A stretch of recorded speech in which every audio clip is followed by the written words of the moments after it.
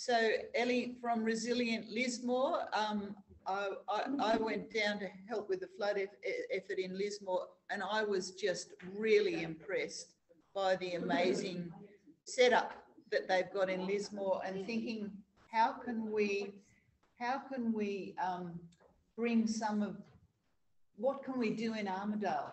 It's a really wonderful example of preparedness and moving forward, and exhaustion, and not enough volunteers to do and expertise to do what you're trying to do. But like, it's great. So welcome, Ellie, and we're pleased to hear from you about how things are going. Thanks for having me. Can you all hear me well enough? Yes, thanks, Ellie. Thanks for your patience. I do have to admit that I did forget that I was supposed to be coming on, but that's because we're in recovery. And I will also be very frank and say that I haven't prepared anything to speak to you this evening, but disaster recovery has been something that has shaped my life for the last 5 years. So I think I can have a conversation with you about what it's like for us here in Lismore, what we're going through, what we're doing as a community, how we're working together to respond. So before I kick off, I'll just acknowledge that I'm joining you this evening on Widjabul Waible land in the Bundjalung Nation, and pay my respects to elders past, present and emerging. Here in Lismore, we have incredible First Nations leadership being shown on the ground, with the grassroots community response being led by the Koori Mail.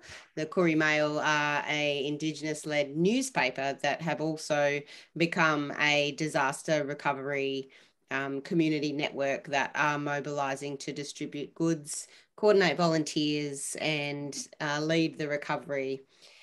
So I guess you all know what's happened to us here in Lismore, but I also suggest that unless you've been to visit us, you probably don't really have an understanding of what's happened to us. So I was talking today with a fellow from the Salvos who was comparing what's happened in this most recent flood event to what happened during the bushfires.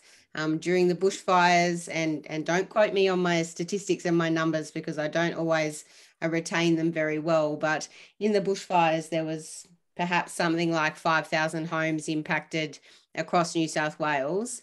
In Lismore, we've had 5,000 homes impacted within our city.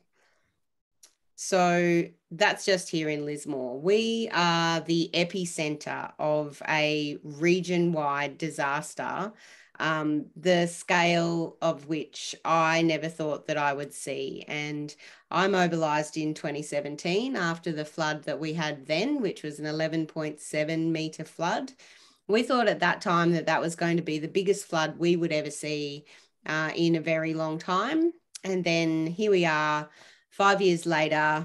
We've had a flood larger than any in living memory, definitely larger than any since colonisation. And you would have seen the devastating images of what's happened to the heart of my beautiful community. We've had water inundated up to the roofs of thousands and thousands and thousands of homes. We don't have a handle on what the displacement looks like. We don't have a handle on how many people have been displaced from their homes because it's incredibly difficult to track. The latest estimates are somewhere between 10 and 14,000 people just out of Lismore, and that doesn't track the broader Northern Rivers. Obviously, there have been significant impacts across other communities like Coraki, Woodburn. Ballina had flooding in places it's never had flooding. Byron Bay had flooding just the other day. But again, the epicenter of this disaster is right here in my community in Lismore. And I also acknowledge that we've got really significant landscape collapse. It's being referred to by somebody that I know out in the hills. So we have landslides and roads that have just crumbled away and aren't there anymore. So the scale of what we are living through is unimaginable, even for those who have been in it. before. And then last week we had the 4th highest flood on record come through our city. And that's been a really strange experience, because that flood, which only got to 11.4 meters, was so much smaller than the previous flood on the 28th of February that it's almost like it didn't happen. And that's a really strange thing to wrap your head around. So that's the context. That's what we're living through. Our entire CBD is destroyed. Lismore is the heart of the region of the Northern Rivers. It's where all of our professional services are, our banks, our lawyers, our accountants, our social services, our community housing providers, our disability support services, everything that is provided to the broader community of the Northern Rivers is situated in the flood basin. Terrible town planning, but that's the situation that we're in. So as a community, we have residences that have been wiped out, but we've also had all of our services wiped out as well. So now that I've painted the picture, I'll speak to you about Resilient Lismore. So we are a community initiative that started in 2017. In 2017, we were known as Lismore Helping Hands, and we came together in the first few days after the flood. We were a large Facebook group network. At that time, we were amazed that our Facebook group had grown to 3,000 people in a space of 5 days. That Facebook group has subsequently gone on, and now it has 30,000 people in it. It's the same Facebook group that has gone on an evolution since the 2017 event. Now we are managing a group of around 30,000 people, which has its own challenges. As well as doing that, and within that Facebook group, and social media has its challenges, but it's also very powerful, because we know that it's how community members talk to each other and self-organize and connect with each other. So we're really supportive of that peer-to-peer connectivity and community supporting community. So that's very important to us. But we're also managing a database where we match volunteers with jobs that are required. So the messaging that we put out to our community is always help your family, your friends, your businesses, or your community networks that you know and that you have relationships with. Help them first. And then if you have extra capacity or you can help other people, then come to us and we'll find you other work. Similarly, from an impacted residents perspective, we are saying, you know, if you can get help from your friends, your family, or your networks, that's the priority. Get help from people that you know. And if you get into a position where you need more help than you're able to rally from the people around you, then come to us and we'll help to connect you to bigger support networks. One of the really interesting things about this particular disaster recovery is the partnerships that we've got going with the formal agencies and the formal response. We know that as disasters continue to escalate, we're going to see disaster upon disaster. They always seem to be getting bigger and bigger disasters that we're living through in Australia. We know that Australia is on the forefront of climate change. We are going to live through big disasters in our lifetime. And we know that the community must partner with government. The community and government must partner with community. These events are far too big just for government to manage, and they're definitely far too big for community to manage. So we must work side by side. And Resilient Lismore has got that going really well. We work with the Army, the Australian Defence Force, who are here in numbers. We work with the Formal Recovery Agency, and we are collaborating in terms of getting some of those bigger jobs managed. I want to pick up on what I heard Helen say before, which is around community preparedness for events like this. I have a history in community development, and I know that it's the fabric of a community that serves a community well when events like this hit. So it's about the relationships that you have with each other within your community. It's about the networks that you have and how those networks intersect with each other. It's about how people you know and you trust in your community, and who you can pick up the phone to when disaster strikes to get things organised. So I always say when I'm talking to my community and to any other community that the best possible thing you can do around preparedness and resilience is to do work together, do things together, do events, whatever they may be. They don't have to be disaster specific. It can be any sort of gathering or event, but do things that build relationships in your community. Get to know people in your community so that when a situation out of the ordinary does hit, you know each other and you can work together to solve problems. I guess a final thing, just while we're speaking off the cuff, the other thing that I think that we should be heartened by as communities that get to live in these extraordinary times is that we are inherently creative, innovative, and skilled.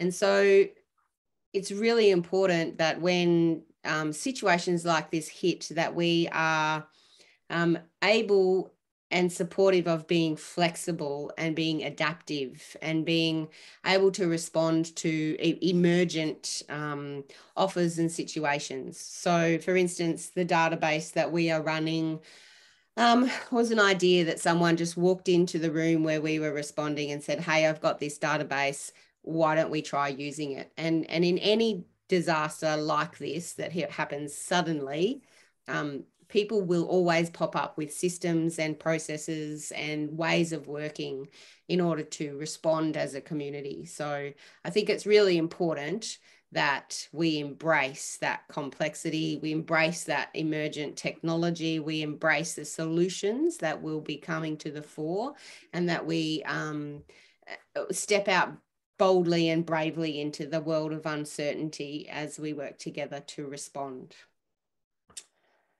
That's probably all I've got off the cuff. I'm really happy to take questions or to ask anything, or if you've got prompt questions you'd like to offer me, I'm happy to respond.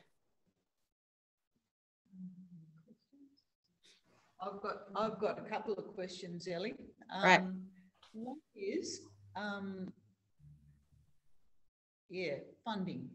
Funding. What kind of funding do you need, and how do you access that? And is there enough? And how, do you need more?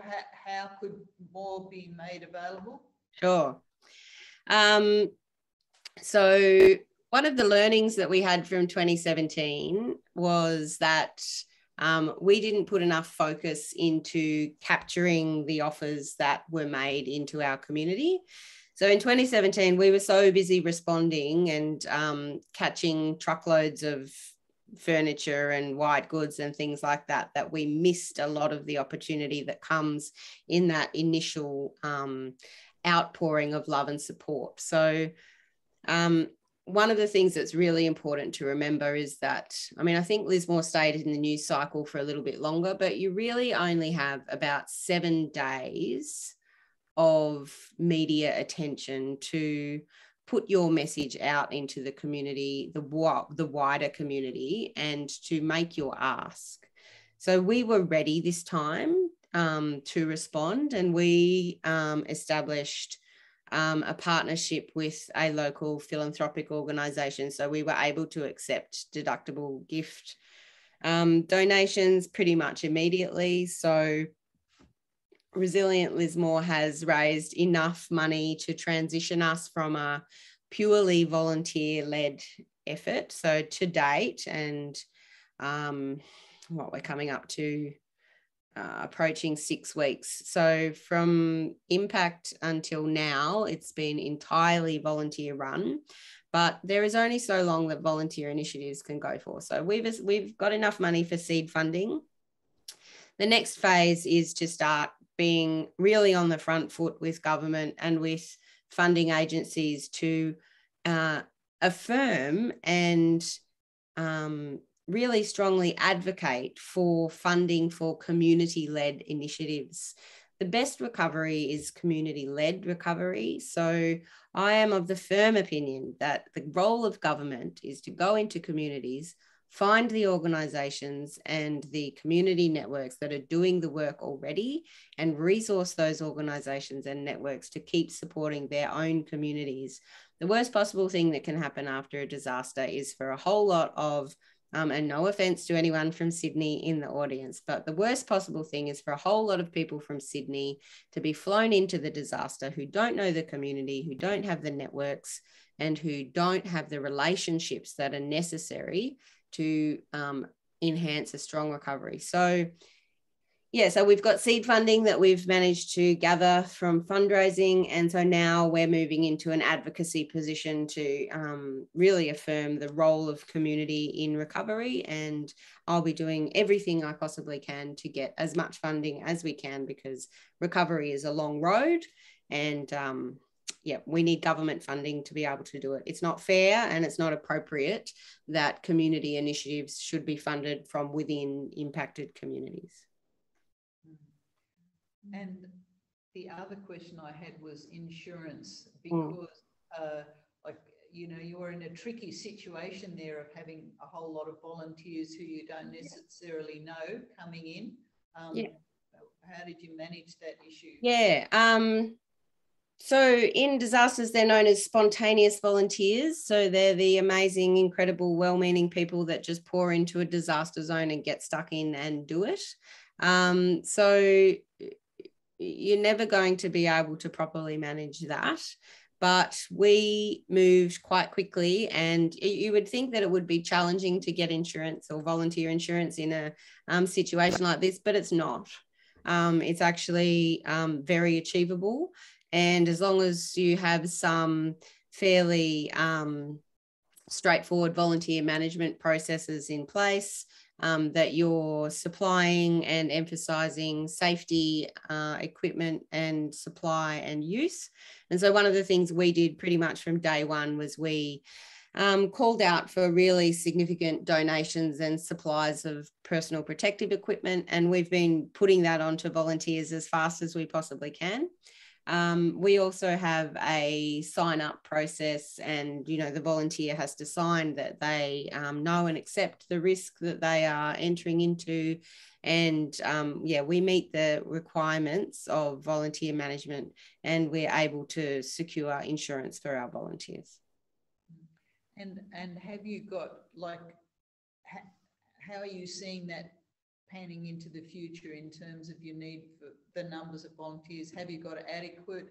Is there a big shortage in some areas? Yeah. Definitely. So in our volunteer system at any one time, we still have work that we could, and this is only like a snapshot of a day, we could probably task at least 2,000 volunteers right now, just based on the work that we have currently in our system. And that's just at a point in time. As we know, the jobs are long and they have long lifespans. And so, yeah, we could easily task thousands of volunteers every day. So, yeah, the reality of spontaneous volunteers is they do come in a surge. So in the initial, straight after impact, you have this big spike of volunteers. And then the next weekend, because they do come on the weekends when they can from work, the next weekend you'll have a slightly higher spike, and then they'll taper off and you'll just be in that everyday space of volunteering. One of the great things we've got going at the moment is we've got some partnerships with local businesses. So for instance, Norco, I'm sure you're all familiar with Norco Milk. Unfortunately, Norco has been badly impacted as well in this event, but what they are doing is, while they have some recovery funding there, continuing to pay their staff, and their staff are coming and working with us in the recovery. We've also got some good partnerships with people like Volunteering Gold Coast, who are sending down busloads of volunteers to us on regular basis.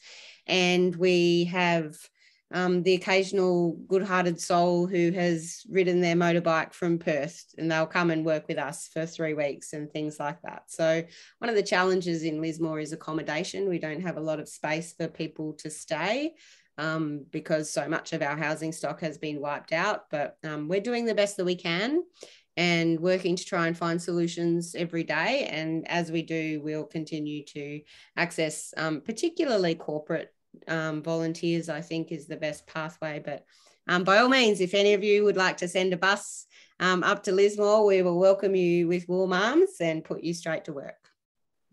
And where could people stay? Like, we camped on the showground. You know, what options are there for people if they do come down?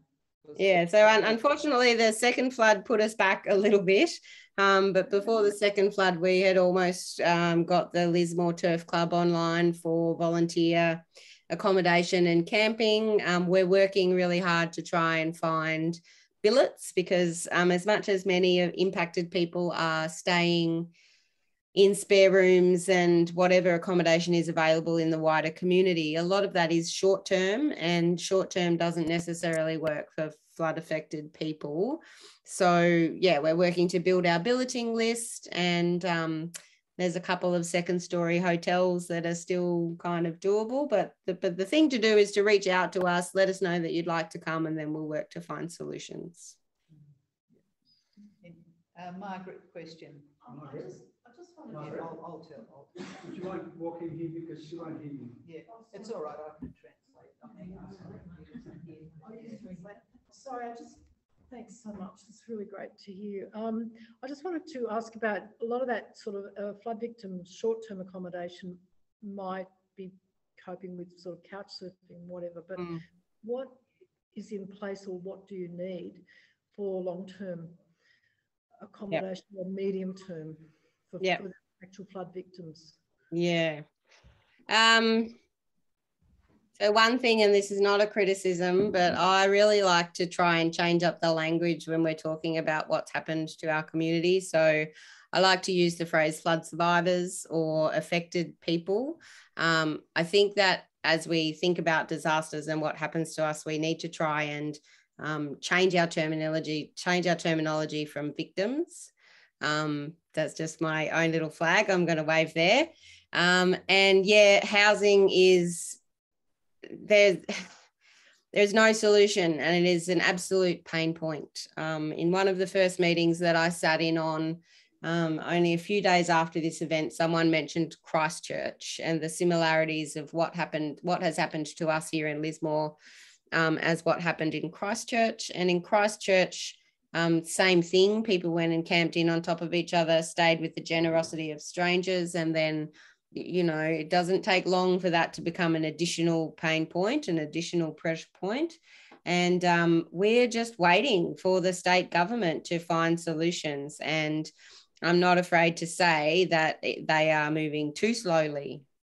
There are no solutions. And what we have seen in the last few days is that people who've been put into temporary accommodation are now having to relocate and move because obviously it's Easter and we live in the Northern Rivers and the tourists are coming. So flood affected people are being shuffled out of the accommodation that they are in to make way for visitors to our region. There are no solutions, which is why at Resilient Lismore, what we are trying to focus on is a short-term goal of making as much of the flood-affected housing safe, secure, and warm in time for winter. So even if all we can do is get one room in a house to a point where we can have a bed in there, the windows closed, the doors lock, they are warm enough, and they have, you know, functioning bathroom. It's not very dignified, but that is the housing that exists in our community at the moment. And we need something, and the state government is moving far too slowly for the thousands of displaced people. Any other questions? That was, oh, sorry, Carla. Sorry, I have to unmute myself. Here we go. Yeah, I just remembered as I'm listening to you, that I visited a company in Lismore or close to Lismore that are actually doing container housing. Yes. And I'm thinking in terms of long-term preparedness, I mean, container housing would be fantastic, wouldn't it? Because they are made for like shipping Yes. situations where, you know, any additional rainfalls wouldn't even be a problem there. So I wonder, have you thought about that? Yeah, definitely. So one of the things that our local MP is pushing very hard for, and I'm with her on it, is that she's calling for a reconstruction commission for Lismore. And when people ask me, and you know, the big question is, what are you going to do? Are you going to move Lismore off the floodplain? And my answer is, we need innovative and quick response thinking to support people to make decisions that they want to make. So in the first place, if people want to get off the floodplain, we should enable them to do so. We should be providing a land swap, house swap initiative for people who do not want to live through that again. And that is an incredibly valid position. But for people that are robust and willing to live on the floodplain, because we do love our river, when our river is being its everyday self, we need to have solutions and innovative building codes that people can embrace and move through. So again, it's just too slow. We have people now who have ripped out the insides of their houses and they have no surety about what's coming next. So people are in this limbo of not being able to make decisions because it's too slow. I was born in Darwin shortly after Cyclone Tracy. Everyone has been telling me that in Tracy, there was a reconstruction commission established 3 days after the event, and they just got on with it and did it and built a cyclone-proof city. We are 6 weeks out from our event, and still there are just big meetings that don't seem to go anywhere and no housing on the ground. So it's very frustrating. So yes, I absolutely agree with you. There are solutions, but like everything, we need government to enable those solutions and support the community. And it goes back to exactly what I was saying at the beginning. We need community and government to partner and to work hand in hand and alongside each other. But perhaps I'm an idealist there, because structural and systemic problems with government are not always responsive to that sort of thing. So I think we'll finish there, Ellie. Thank you No worries. so much. That was really we're all really, you spoke very clearly and from the heart, and it's really great to get that connection to Lismore community. Thank you for all the effort that you're putting in there. No and worries. Hopefully we can, Thanks. some of us continue to help. Come visit, we'll welcome you. And have a great evening, and good on you for thinking about sustainability. Good on you for thinking about preparedness. It's critically important.